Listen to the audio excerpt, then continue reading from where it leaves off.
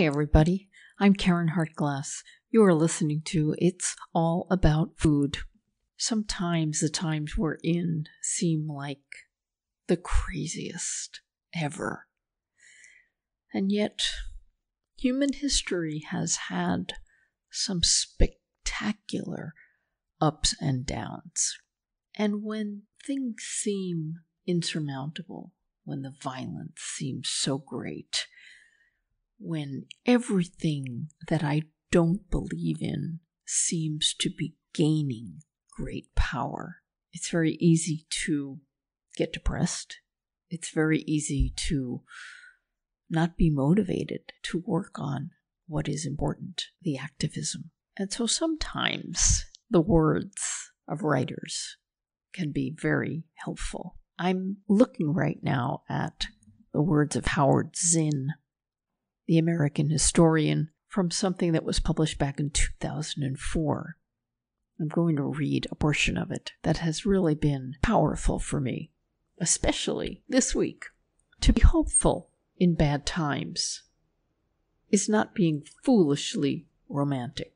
It is based on the fact that human history is a history not only of competition and cruelty, but also of compassion, sacrifice, courage, kindness. What we choose to emphasize in this complex history will determine our lives. If we see only the worst, it destroys our capacity to do something. If we remember those times and places, and there are so many where people have behaved magnificently, it energizes us to act and raises at least the possibility of sending the spinning top of a world in a different direction. And if we do act in however small a way, we don't have to wait for some grand utopian future. The future is an infinite succession of presents, and to live now as we think human beings should live in defiance of all that is bad around us is itself a marvelous victory.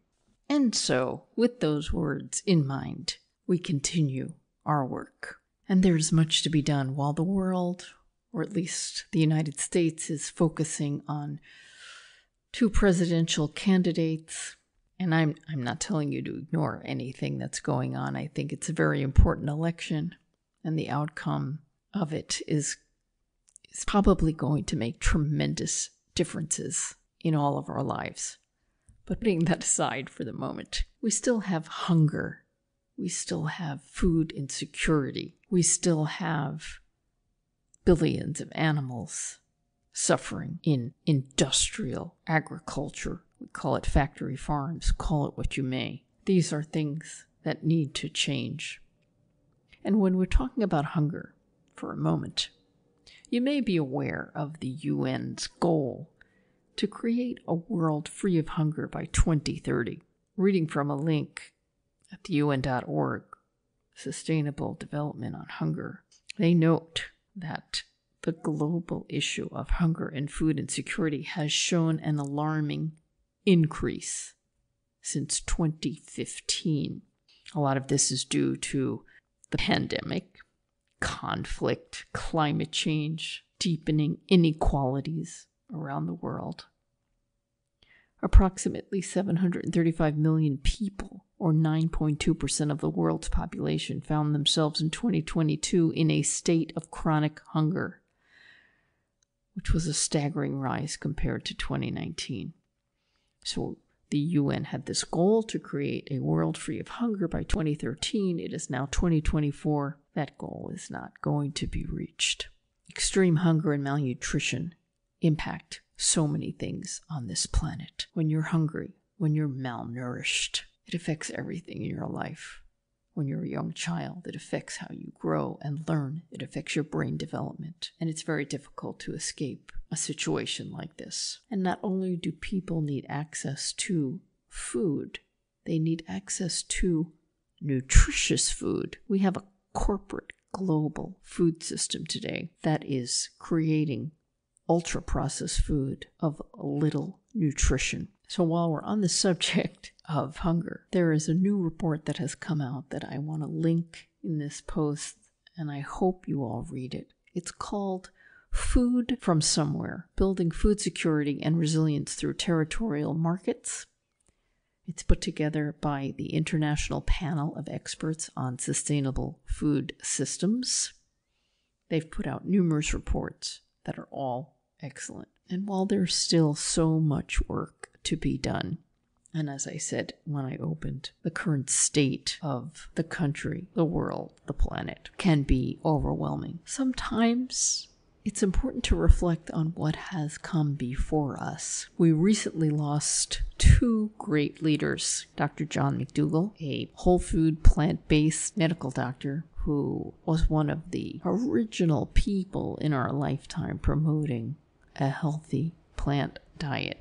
Stephen M. Wise, the attorney who founded the Nonhuman Rights Project. He passed back in February, and he's responsible for work for the legal rights of non-human animals, working to have animals that are in captivity recognized as legal persons. I decided for today's program to re-air the interview I had with Dr. John McDougall back in 2016 and the interview I had with Stephen M. Wise that same year. Both are from 8 years ago. Both are still very current, very important.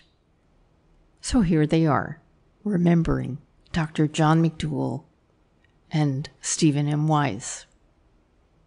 There's always a bright side to look at everything that's going on, and even though the planet is warming up, we should take advantage of the beautiful weather that we have when we have it. I'm especially enjoying breathing today. You know, I like to talk about breathing, and I woke up this morning and the air was just so incredibly sweet, and I hope it is where you are.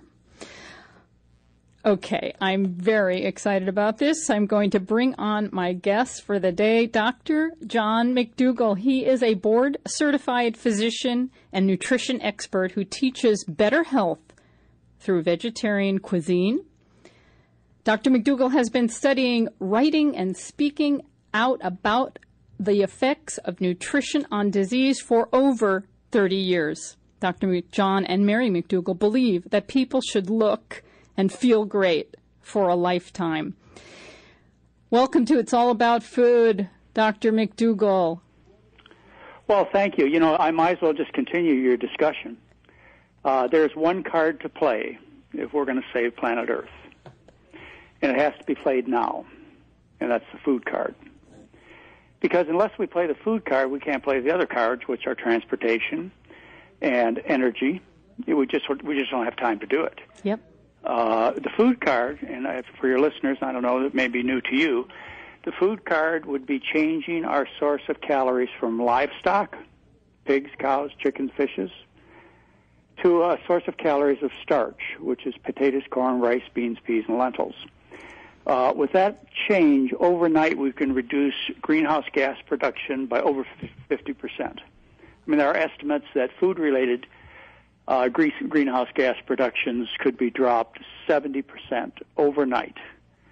So what am I talking about? I'm talking about changing the diet that we eat in New York City and Atlantic City and Shanghai, and a diet based on, you know, cows and pigs and chickens and dairy products and so on, back to the traditional diet people ate 35 years ago in China.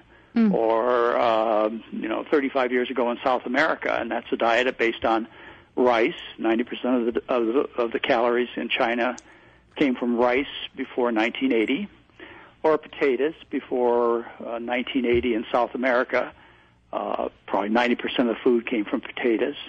So that's what we have to do. If you want to fix the planet, you want to save what we have for our children and grandchildren, which is my primary motivation these days in life, we have to play the food card. Well, I am right there with you, and I've committed my life to this mission. I just wanted to say, before we dig in a little deeper, how you and Mary want to help people look and feel great. I have the promotional picture of you, and I'm almost 70. You are looking so great. You know, the next cover of the book will have Mary's picture on it too. She's 70 years old. She's more beautiful every day. We've been together for 45 years. And I really do mean that. I used to hear that when I was a kid. People talk about their spouses who were, 20, 30, 40, 50 years older than me, and they would say things like, she's more beautiful every day. And I think, you got to be crazy. And now here, Mary and I are 70, and I look across the table at her, and I go, she's more beautiful every day. Oh, you're bringing tears to my eyes. Well, it's true, There's something about getting older. You find out some things that you try and share with younger people. It works out sometimes. It works out sometimes. Now, I've heard you speak many, many times back in the 90s, and what I always loved was that you had this fire in your belly. Oh, yeah, it's still there. And it's still there. I just read The Healthiest Diet on the Planet, and I'm like, nothing has changed. And so what keeps it burning? Your story has been the same pretty much for decades. 40 years. Yeah, how do you feed that fire? Well, it's of course my basic personality and makeup, and the fact that I was given a great lead in life by having an amazing father and a very nice mother too. But all that gave me kind of the background, the inborn personality, and the guidance of very honest parents. It gave me a background so that when I discovered something that I felt was extremely important, which is why 80% of the people in this country are sick and how to cure them, I discovered that back in my medical residency, which was between 1976 and 1978. It gave me a passion in life because I'm a doctor. I wanted to help people, and that's really all I wanted to do. I just wanted to cure type 2 diabetes and reverse heart disease and slow and stop and reverse cancers and all things that I knew were true based on the scientific research. I wanted to help my patients. So that's why I became a doctor. That's why the other people in your audience who are dietitians and physicians and have other health care positions in life, that's why they went into the business too, was to help their customer, because it makes you feel good in return. Well, that was all my motivation back 40 years ago, and I've been very successful at what I do as a doctor. But I also became interested later on. I wasn't initially, I'll tell you the truth. I had no sympathy at all for animal rights and the cruelty of animals. And as I grew, as my eyes were opened, I realized that. And then about 20 years ago, I realized that the only chance we have of saving the planet is to fix the food. Mm-hmm. So I've been kind of focused on that now. And when people ask me, well, how do I still got to get out of bed in the morning and have a big smile and enthusiasm, is because I have 7 grandchildren. They have no future. And wherever I go, I try and tell that story. Yeah, I can cure your diabetes. That's no problem. I can cure your heart disease and give you a good bowel movement. That's no problem. But what we got to do is so much more important than that. And everybody knows it. And we have people like Elon Musk talking about sending everybody to Mars, or some people to Mars. There's all kinds of high-flying ideas out there about what we're going to do, but they're not practical from my viewpoint, like it is to take and tell people to start eating potatoes and rice again. You can build a spaceship and go to Mars, but excuse me, I'd rather just stay here. I'm in California, kind of like it. I don't want to go to Mars. We don't know how the windsurfing's going to be on Mars, right? Yeah, well, I don't know. I hear all these stories, but maybe they'll have some good wind. Okay. The unfortunate thing, there's many unfortunate things, but as you were learning and your eyes were opening about what really creates health and what creates disease, countries outside of the United States, as you mentioned, were starting to adopt the standard American diet, and over the next few generations started to have diabetes that didn't exist before and heart disease that didn't exist before as they were adopting our diets. And it's very frustrating to see, even though as some of us have this knowledge, we're still sharing the wrong information. Yeah, I think China is a great example. Before 1980, they had no obesity, no type 2 diabetes, virtually didn't exist. You can find all this published in the Journal of the American Medical Association in the year 2013. They did the evaluation of the health of the Chinese population. And before 1980, when 90% of their diet was rice, it was white rice, but they still did well on white rice. Before 1980, people were really healthy, and then China became an economic giant. And now they brag, and they do brag, that 12% of their population is frankly diabetic, and half are pre-diabetic, and obesity is rampant. The same thing has happened in India at the same time. It used to be only the high class, the high tier people on the continent of India were fat and diabetic and sick. And now it came out last year that the middle class in the continent of India, they also have attained the same poor health as the high class. So it's just spreading worldwide as people have access because of fossil fuel and because of technologies that we've developed. As people have access to all this rich food, everybody can eat like a king and a queen, and they get fat and sick like kings and queens, and they're dying, their families are dying, the planet is dying, and I don't know how you fix it. There's got to be some way to make it profitable to do the right thing, and so far very few people have figured out how to make money doing the right thing. Well, let's talk about that, because there are some businesses now that are promoting a plant-based diet, but they're creating highly processed foods made from plants, and that's where the investments are. Yeah, that's of course a growing business to make a veggie burger look like a bloody beef burger. There's companies that do that. Doesn't even taste good. So it's the wrong message. We shouldn't be eating. Well, you've got to listen to my words carefully, because I don't really mean exactly what I'm saying.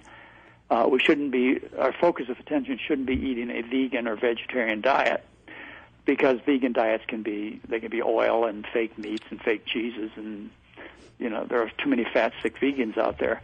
Our focus of attention needs to be to obtain the bulk of our calories from starch.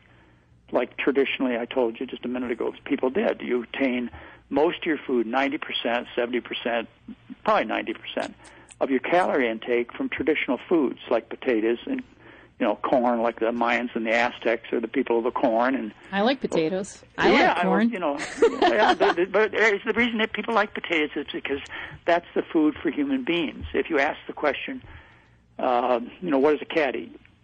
Well, a cat's a carnivore, eats meat. I have a little cat that's on the porch right now, and he brings me little birds and little moles and little rodents every day with a big smile on his face, and he thinks that I'm going to be happy. But I keep telling him, I keep saying, Einstein, that's not my food. And I turn around and offer him a baked potato, and he looks up at me and he thinks, hey, Dad, that's not my food. Cat's name is Einstein? His cat's name's Einstein. Yeah, he's our last pet. So, what I would want to see, okay, you can go vegan, vegetarian, whatever you want to call it. Whole food, plant-based nutrition is a great word used, but it doesn't really tell people what they need to eat. You need to eat starch. You are a starchivore, a starchitarian. You're a starch eater, and you live in New York, and so you have all kinds of different ethnic populations, and they can stop right now on this radio show. Right now when they're listening, they can stop and say, that's what my grandma and grandpa ate. My parents are from Thailand, and they all, that's what they ate. And they were never overweight, never had diabetes. Or my parents, they're from Mexico or Central America, and they lived on corn and beans, and nobody was sick or fat. Or, so all of your listeners out there, if they just stop for a minute and think back about their childhood, their grandma, their grandpa, what they ate, and what's happened in these, 35, 50, 70 years of time, they go, aha, this is no mystery why people are sick. This is no mystery why we're destroying the planet and things aren't going right, and why the biggest, shiniest buildings in your town are hospitals. Yeah. It's the food. And I think that's the name of your show, isn't it? It's all about food. Yeah. Okay, I want to ask you about oil. Okay. Many people, when I talk about not consuming oil, are quite surprised. In fact, I have a very dear friend with me in the studio right now. She just arrived from the south of France. And I told her what we're going to be talking about. And one of the things is oil. Can you talk about oil? Well, oil is essential for human health, but it's delivered in packages like oranges and potatoes and rice and corn. And what people have been doing for quite a while. See, oil doesn't exist in a free form in nature. You have to process the food to get the oil out. So what people have been doing for a long time is they've been taking corn and olives and nuts and so on, and they've been processing them and squeezing the oil out, and now they have isolated oil. This is not food. This is isolated fat. There's no protein, no sugar, no vitamins, no minerals. It's just isolated fat. No fiber. No, nothing. It's just oil. And so they process it out of the food, and now it becomes at best a medication and at worst a serious toxin, poison. And your friend, I'd ask, I don't know what she looks like, but she's right there in the studio with you, as I would tell her that one of the She's slim and lovely. Oh, good. Well, if she wasn't, then it maybe be more meaningful. But one of the mantras I teach my patients is the fat you eat is the fat you wear. And the most efficient thing the body can do with oil is just move it from the fork and spoon to your body fat. And it does it so efficiently, it doesn't even change the chemical structure of the fat. So if I biopsy your butt or your thigh or your abdomen and analyze that fat in your body, I can tell what you like to eat. If I analyze it and it's full of omega-3 fats, I know you're a big fish eater. If it's full of monounsaturated fat, then olive oil is your preference. If it's full of margarine or full of trans fats, then I know you're eating margarines. So you can tell the difference between a coconut butt or a fish butt? Yeah, so to speak. It is not that simple, but you like, for example, people who eat dairy. There's a particular chemical structure where the double bonds are placed at the carbon 15 and 17 position. So if I biopsied somebody's butt fat, like that, and took it to the lab and analyzed it, and I saw a lot of C15, C17 fats in their body fat, I know they're really into cheese and milk and things like that. So, yeah, the fat you eat is the fat you wear. Wow. And the other thing you should know is that good fats, like they're called omega-3 fats, they're very powerful drugs. They thin the blood, cause bleeding problems. They suppress the immune system, increase your risk of infection, and dramatically promote cancer growth. And then the omega-6 fats, which were like safflower oil and corn oil, they're highly touted about 30, 40 years ago to prevent heart disease. You know, we took out animal fat and replaced it with polyunsaturated fats. Well, these were omega-6 fats.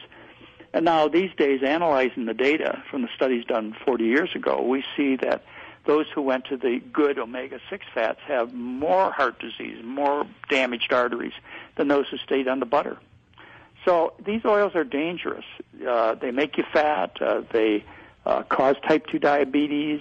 They damage the arteries. They change the immune system when they're isolated. Now, when they're in the food, in the orange, the banana, etc., they're not only perfectly fine, they're necessary. Okay, two quick questions. You said those studies showed that butter was better than omega-6 oils. Yeah, omega-6, right. Yeah, there were studies done, like the Finnish mental health study, and a whole bunch of randomized, well-controlled trials that they did in the 1970s when they believed that the answer was to switch from saturated fat animals. In other words, saturated fat means meat, dairy, and eggs. That's synonymous. So they could see, based upon all kinds of epidemiologic data and thousands of animal experiments, that eating saturated fat or animal fat plugged the arteries, and so they cause heart disease and strokes. So the researchers back then, 40 years ago, decided they'll set up these controlled trials, and they'll take the animal fat out and replace it with safflower oil or corn oil, oils, you know. And they saw more cancer, more gallbladder disease in the oil-consuming groups. And over the last couple of years, several journals, including the British Medical Journal, have published follow-up results of those experiments where they used these omega-6 oils and showing that the damage to the arteries was horrible and worse heart disease and so on than leaving them on the animal fat. So the point being is you want to eat oil, but you want to eat it in the form of a bowl of rice or a bowl of beans, or don't eat it as an isolated concentrated ingredient. It's toxic. Okay, I got you. Thank you. I really like the way you pointed out a number of things in the book that I just wanted to mention. One, which I never realized, I talk about on the show and with many people over the decades about protein, calcium, and omega-3 oils. I never made the connection, kind of how they've been marketed. So we think of animal food as protein, we think of milk as calcium, and we think of fish as omega-3 oils. And it's very limited and not a very good way to think of those nutrients, and we forget about all the other nutrients that are so important. Well, this is just business at its worst. Well, these industries, the meat industry, the dairy industry, and so on, they're just doing the same thing as the car industry and, your lipstick manufacturer or whatever. They're doing something called unique positioning. What you do is you find something unique about your product and you advertise it, big time to the death of your customers, in this case. So when I mention protein, people automatically say meat, dairy, and eggs. Well, that's that concept that was created by those industries, because there has never, ever, in all of human history or scientific research, ever been a case of protein deficiency ever reported. It's non-existent, unless you're starving to death, and then everything's deficient. Likewise, if I mention calcium, the dairy industry has worked for 80 years to try and make the connection of their product, which is high in calcium, to good health. But there's never been a case of calcium deficiency ever reported on any natural diet in all of human history. So, they uniquely position an ingredient in their food. However, there's no disease related to not eating that food. It's just so bizarre, it's hard to believe unless you study it. But it's just business. They're not trying to hurt you. This is not a conspiracy. They just want you to buy their beef or their pig or their, chicken or whatever. That's all they're trying to do. They're just acting like all human beings do. And then the third point is omega-3 fats in fish. No animal can desaturate it at the carbon-3 position. You just cannot. No animal can create omega-3 fats. So only plants do that. If a fish has omega-3 fat, it's because it ate algae or some other seaweed, because only plants can make that particular chemical change, which is to make a double bond at the 3 position. But anyway, that's what they do. They just do business, and the result is your children are fat and constipated and sick, and your female spouses are dying of breast and uterine cancer, and your male spouses are dying of heart attacks, and everybody in the family is fat and sick, and you're paying 4 times as much for your food as you should be, because you're eating all their expensive garbage, whereas you could be living on rice, which you can get for about $25 for 50 pounds, and beans you can get 20 pounds for $14, and potatoes you can get 20 pounds for $9 at Costco. So they're ripping you off. They're killing you. They're stealing your money. Basically, they're criminals.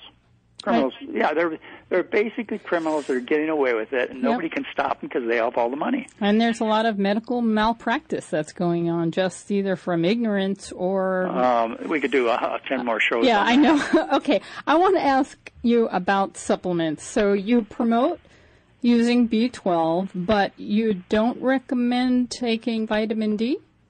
Well, B12 is the only nutrient that I recommend people add back, and it's a long story. If you don't eat B12 and you're a strict vegan, your chance of having a disease-related B12 deficiency is probably less than 1 in a million.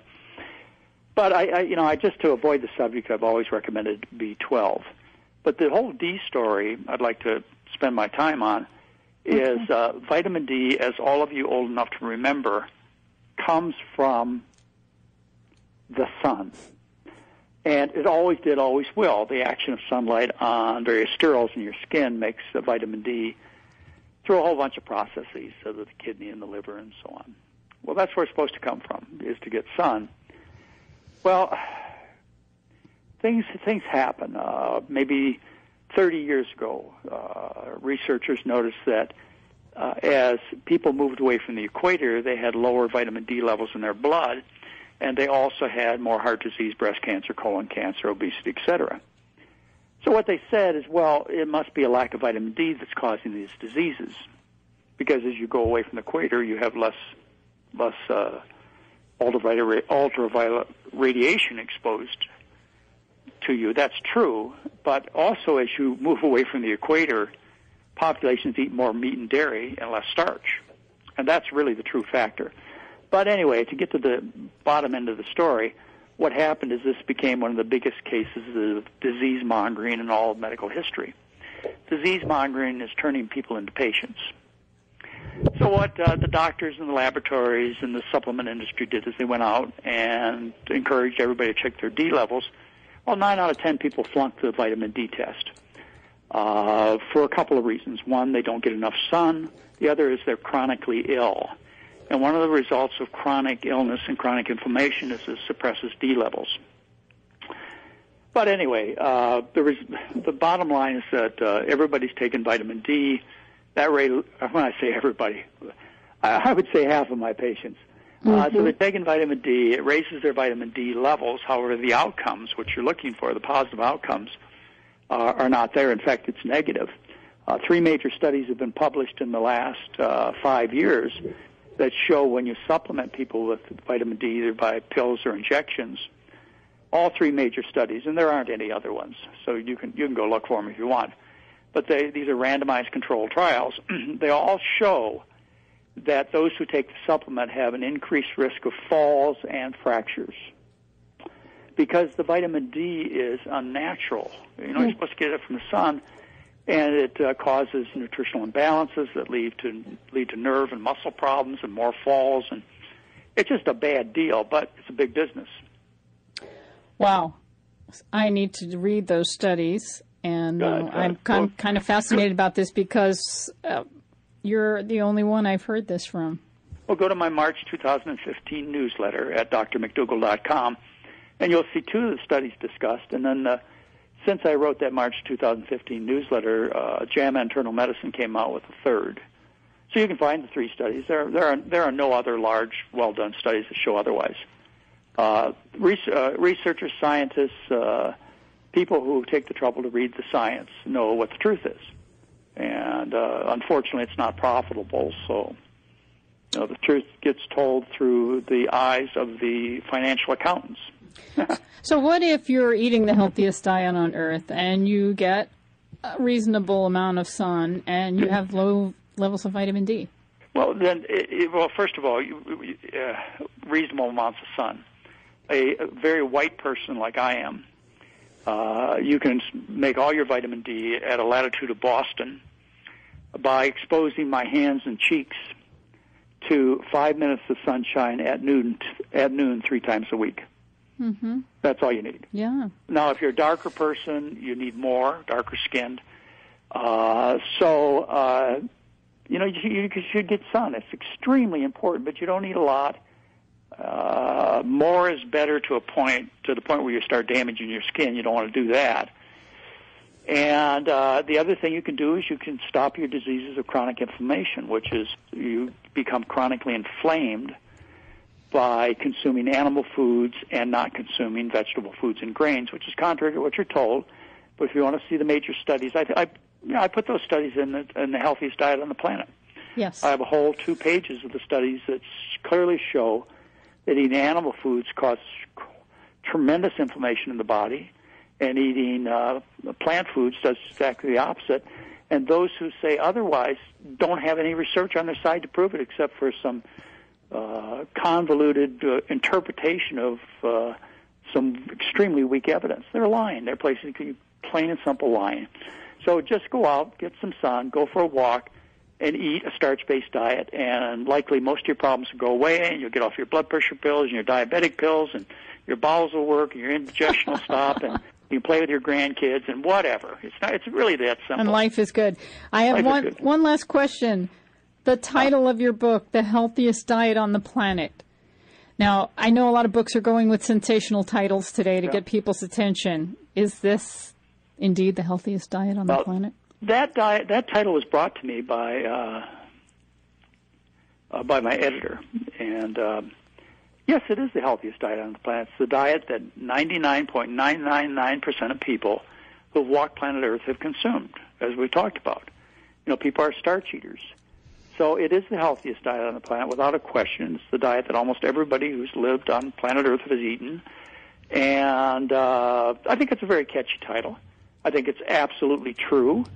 I know other people make certain claims, but if you just open your eyes and look at the things that you and I have talked about for the last few minutes, you can see that. You can see that Grandma and Grandpa, who came from Africa, they had no hemorrhoids. They had no gallbladder disease. They had no heart disease, no breast cancer, yet African Americans today are horribly diseased with cancer and obesity and heart disease. It has nothing to do with your genetics. It has to do with the change of a diet from a starch-based diet, which they ate in rural Africa, a diet of corn and beans and root vegetables and so on, to moving to New York City and eating a diet high in meat and oil, animal foods and oil. I mean, this is not rocket science. Every single one of your listeners, if they just stop for a minute and they just look around and open their eyes and think about their experience, they go, oh, my goodness, this is so stupid. And where do you make money teaching people this? That's the problem. Mm-hmm. Well, Dr. McDougall, I want to thank you very much for joining me, and I also want to take a moment to thank your wife, Mary. The recipes in the back look great, and you talk about eating potatoes and rice and corn. You can eat them plain, and they're great, but she's put together many wonderful recipes that make those foods even more delicious and fascinating and fun. Well, I will tell her that, and I'll give her a big hug, too. Okay, yeah, please give her a hug from me, and I'm giving you a hug, too. Thank you again. Dr. McDougall, the healthiest diet on the planet.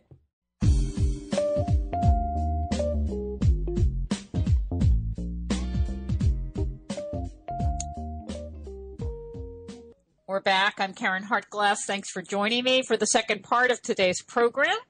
And I want to get right to it with my guest, Steven M. Wise. He is the president of the Nonhuman Rights Project. He holds a JD from Boston University Law School and a BS in chemistry from the College of William and Mary. He has practiced animal protection law for 30 years throughout the United States and is admitted to the Massachusetts bar. Steve teaches animal rights jurisprudence at the Vermont, Lewis and Clark University of Miami and St. Thomas Law Schools, and he has taught animal rights law at the Harvard Law School and John Marshall Law School. He's the author of 4 books: Rattling the Cage, Drawing the Line, Through the Heavens May Fall, and my favorite, An American Trilogy, Death, Slavery, and Dominion Along the Banks of the Cape Fear River. He is also working on a 5th, which will be a memoir about the Nonhuman Rights Project.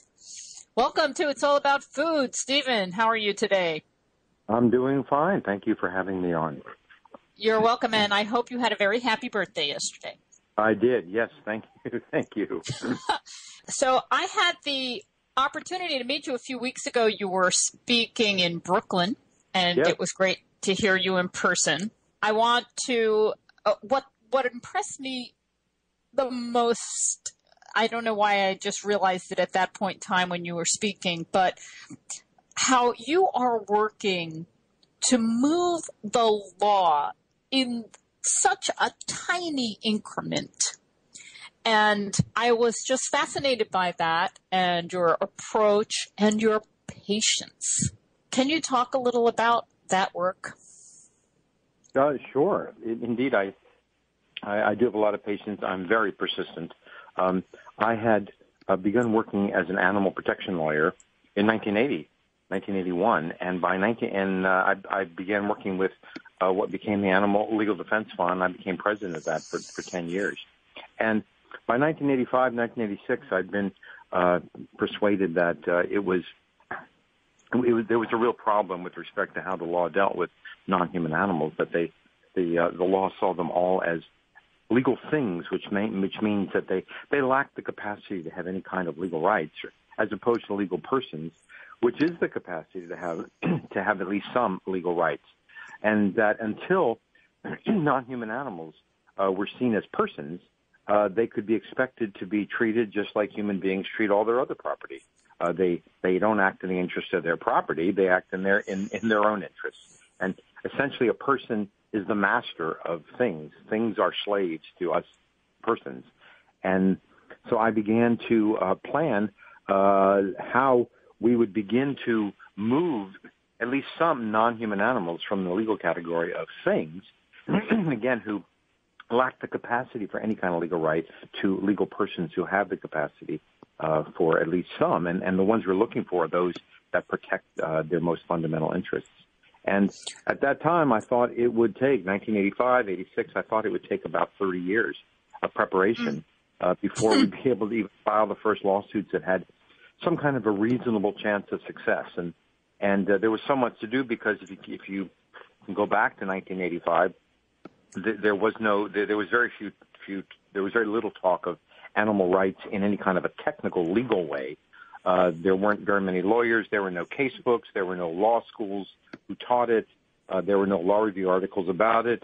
There were no organizations except the Animal Legal Defense Fund. And also, the world was in a very different place with respect to non-human animals. And so altogether, I figured it would take probably 30 years before the world had turned and we had prepared for those kinds of cases. And it did indeed take 28 years. Wow. 1985 is when I began, and then the Nonhuman Rights Project began filing its first series of lawsuits on behalf of chimpanzees in the state of New York, habeas corpus lawsuits, in December of 2013. That's a lot of patience and a lot of wonderful foresight. So thank you for getting started that so long ago. Well, there's a film out about us called Unlocking the Cage by Chris Hedges and D.A. Pennybaker. I remember going in and speaking with them about whether, and they're trying to figure out whether they're going to shoot the film, and they wanted to see me, and I thought they probably want to see whether I'm a lunatic or whether that I'm serious about this. Because if you say someone had an idea and it's going to take them 28 years before they can move on it, you could either be a lunatic or you could be somebody who's deadly serious. And I think they realized soon that I was deadly serious, and they agreed to make the film. And indeed, it took 4 years to make, and it premiered at the Sundance Film Festival in January, and now it's been playing around the world, and it's going on HBO on February 20th. Well, congratulations, and I look forward to seeing it. I remember when it came here to New York, and unfortunately, I was in California for a good amount of that time, so I missed it when it was here, and I look forward to seeing it in February. I'm going to have to find somebody who has HBO. Indeed. But I think I can do that. All right. So you've expanded the mission of the Nonhuman Rights Project. Can you talk about that? Yes. Well, we originally were planning on just filing lawsuits, and specifically we began by filing habeas corpus lawsuits on behalf of captive chimpanzees. We've begun moving that to filing other sorts of lawsuits in states other than the state of New York on behalf of other animals. So our next lawsuit will be on behalf of elephants in a circus. We have a lawsuit after that. We'll probably go after chimpanzees being used in entertainment, where we always have an idea. We're looking at SeaWorld in San Diego and trying to figure out how we may be able to file lawsuits against SeaWorld.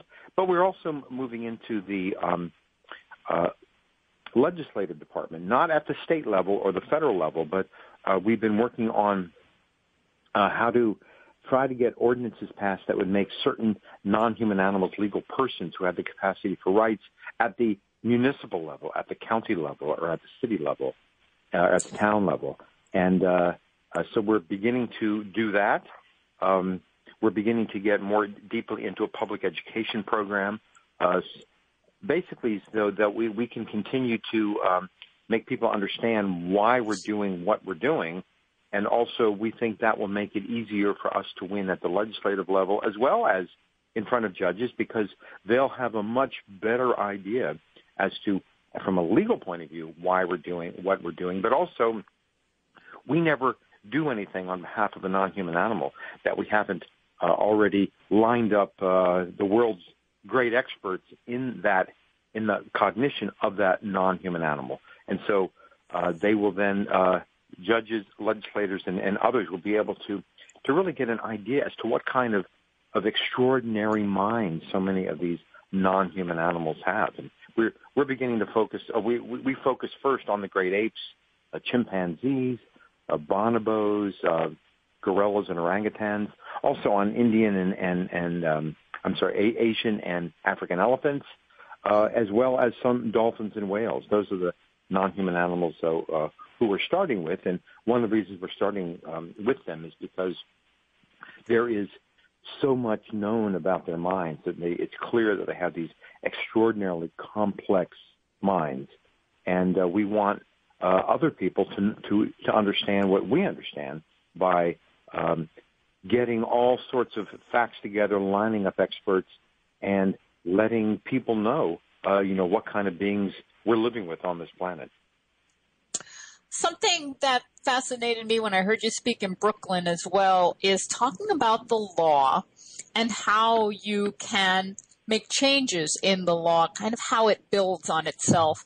And right now, a lot of us are feeling a lot of despair because of the future of the federal government with the man who will be president very soon and who he's choosing to be part of his cabinet and staff. And it's somewhat scary. And some of us are thinking that our civil rights are going to be taken away to some degree. But you're focusing on working on the state level, and now you're talking about the municipal level. And tell me why that's important. Well, I think it's important because, first of all, they're independent.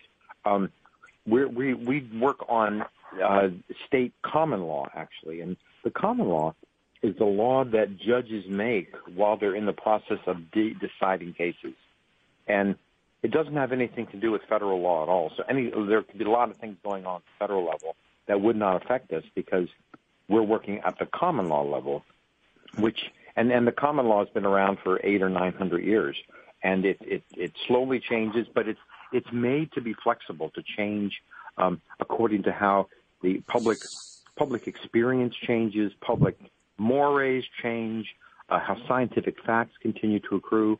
And so the arguments we have been making and continue to make at the common law level will continue to make no matter who's sitting on the U.S. Supreme Court or who's sitting who's sitting on the federal benches.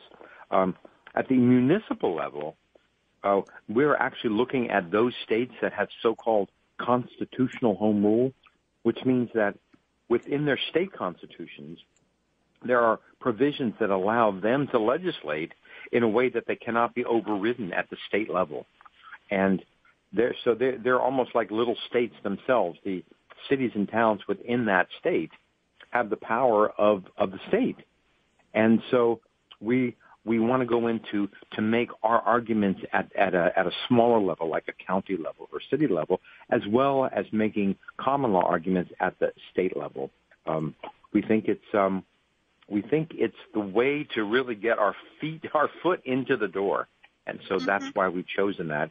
Once you go to the federal level, you're dealing with either federal statutes, which there are very, very few federal statutes that protect non-human animals, or you're dealing with federal courts who rarely have jurisdiction over non-human animal issues. So we think starting at the state level and the municipal level is the way that we want to begin. Can you tell us what's going on around the world on this subject? I think there's some positive things that have been happening. I can tell you, yes. One of the Nonhuman Rights Project might be working at the municipal level and the state level, and we skip our federal level, but we skip right up to the international level. And so we have been working slowly with lawyers in, I think, 10 countries now, in France, in England, Switzerland, Spain, Portugal, Argentina, Brazil, India, Australia, New Zealand, trying to impart whatever help we can give to them to try to get legal rights for non-human animals, and working with them so we can share whatever experience we have, and we may be able to learn from them as well.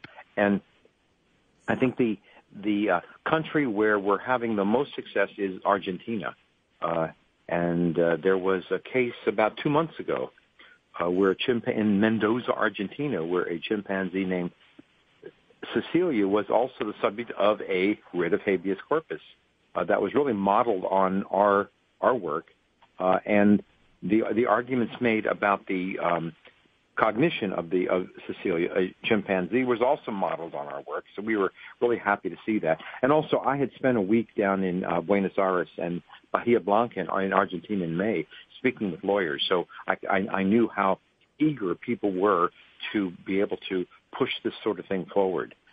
So a judge then did indeed grant a writ of habeas corpus and ordered a chimpanzee named Cecilia to be taken from Mendoza Zoo and sent to a sanctuary in Brazil.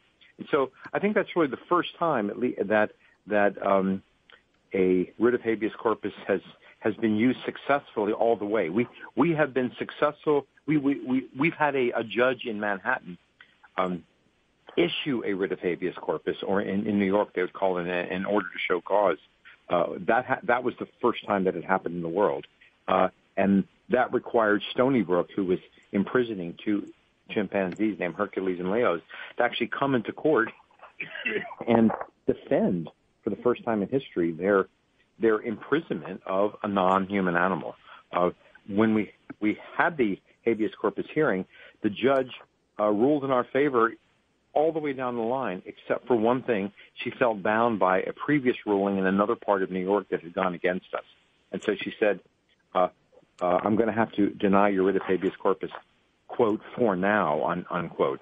And now we're actually going into an appellate court in New York City in January on behalf of Tommy the chimpanzee, and the same appellate court in February on behalf of Kiko the chimpanzee, trying to persuade that court to tell the judge who had ruled against us that she doesn't have to pay attention to that other case, that case was decided wrongly.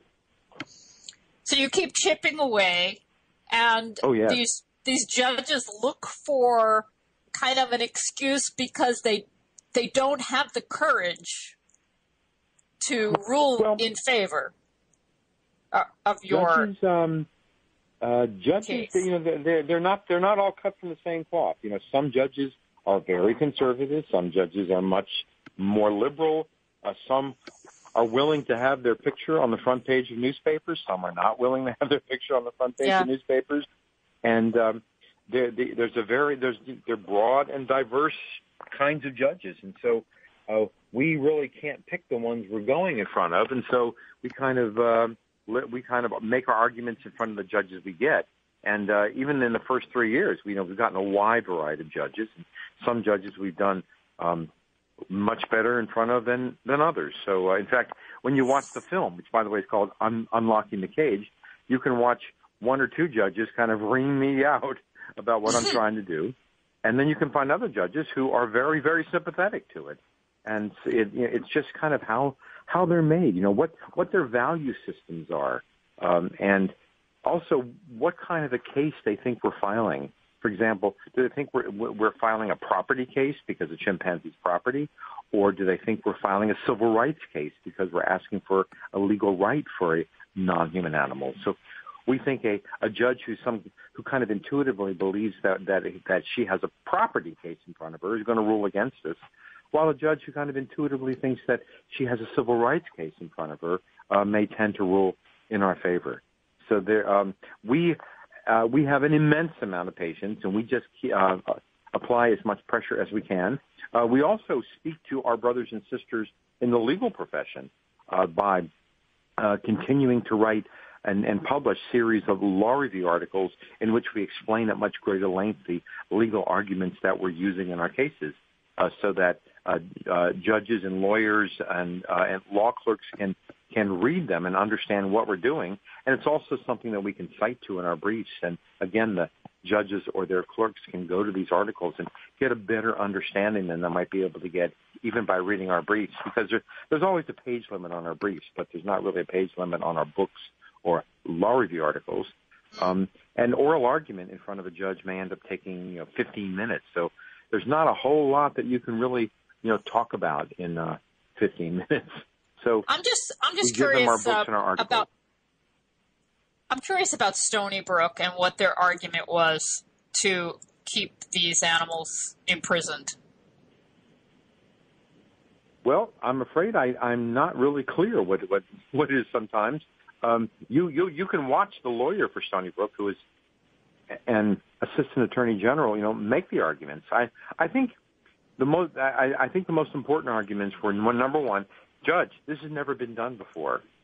You shouldn't do it now. And that's the argument that anybody makes who wants to keep the status quo. When someone else comes in and says, "Hey, it's time because of new scientific evidence or changes in the law, it's time to move something in a different direction." The person doesn't want to move. They'll say, hey, we don't know what's going to happen. We shouldn't be doing this. That kind of argument they make all the time. And then they make another kind of argument, which in law is known as the slippery slope, which is, Judge, if you give a writ of if you grant habeas corpus to a chimpanzee and get her out of her cell and put her on in a sanctuary, well, that means then then chimpanzees are going to want to come in and they're going to want to vote, and they're going to want to go to college, they're going to want to get married, and so you shouldn't start down this dangerous trail. It's the slippery slope. And the judge, actually in her opinion in the Stony Brook case, specifically addressed this slippery slope argument and said, I don't buy it. If the party in front of me is entitled to justice, he'll get it. And then we'll let the next judge decide the next case, which I think is the appropriate answer to a slippery slope argument. Okay, Steve, this is difficult. This is work. This is challenging work. This is time-consuming work. It costs money. How can we help? What can people do? Well, if you would like to donate to us, you certainly you can go to our website, which is www.nonhumanrights.org, and you'll find a donate button. And also, you will find that everything that we file, or everything an opponent files, or everything a judge does, everything, whether we like it or not, goes up on our website. We're also the website that you see in December is not going to be the website that's going to go up in January, because we're spending money to really change our whole website to make it much easier for people to follow. And also, if you're interested in just working anywhere in the United States, really anywhere in the world, for the same sorts of things that the Nonhuman Rights Project is interested in, we are expanding. We're beginning to actually put people into district captains kind of in each state. And so we'll be able to talk with you, not right now, but by March or April, we'll be able to talk to you about what you might be able to do to help our work in the state in which you are living. Thank you. Thank you, Stephen M. Wise, thanks so much for having me on. Non-Human Rights. Yes, thank you for keeping it up for so many decades, doing what you're doing. Well, you're very welcome. Thanks for having me on. How awesome is that, for someone to be working for the voiceless and improving the legal rights for those who are sentient and are smart and cannot represent themselves in our legal system, which is so abusive to them. That's the show for today, everybody. Thanks so much for listening. Dr. John McDougall and Stephen M. Wise. The world is a better place because both of you have lived. Thank you. Everybody, have a delicious week.